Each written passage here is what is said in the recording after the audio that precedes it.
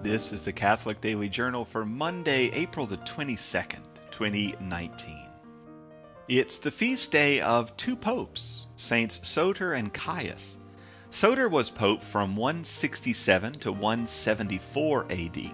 He declared for the first time that marriage as a sacrament required a priest or bishop to witness and formally bless the ceremony. He was also the one who established Easter as a festival in Rome. The other pope, Caius, was pope from 283 to 296 AD. He established the traditional minor orders, saying that no one could be a bishop unless he was first officially named porter, that is, the keeper of the keys, then lector, then exorcist, which was less about projectile vomiting green soup and more about baptism, then acolyte, aka altar boy, then subdeacon, then deacon, then priest. He also created a map of the city to organize the deacons' area of responsibility. As to why these two entirely disconnected popes share a feast day, I can't find anything at all. Caius died today in 296, but Soter doesn't have any firm dates that we know about. At any rate, both were good popes, both worked hard, and both are probably worth asking for their prayers. In an entirely different camp, today is the birthday of the German philosopher and one of the major players in the so-called Enlightenment era, Immanuel Kant. Born 1724 in Königsberg, Prussia, Kant found himself in a pickle. Despite important writing and thinking from René Descartes and Francis Bacon and Baruch Spinoza, the Enlightenment had never made a real effort to unseat the metaphysics of St. Thomas Aquinas. Every new paper, every new book had really just sidestepped major questions and logical holes that Aquinas and his scholastic philosophy answered. But Kant wasn't really okay with that.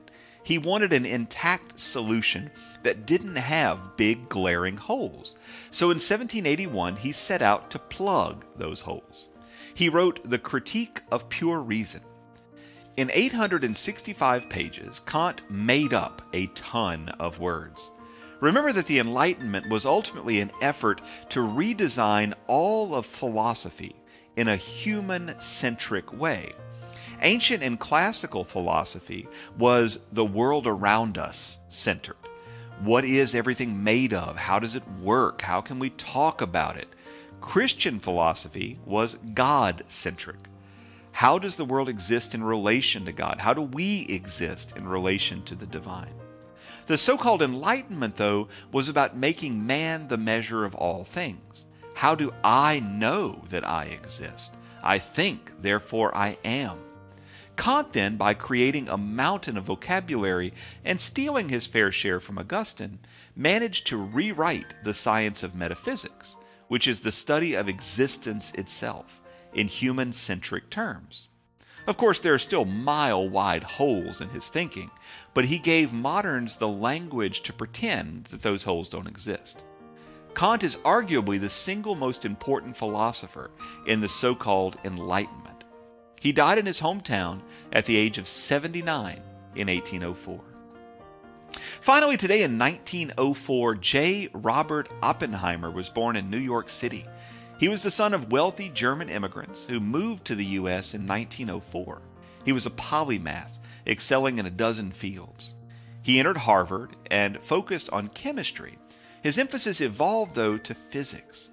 And in 1924, he moved along to Cambridge, where he connected with the top theoretical physicists of the day.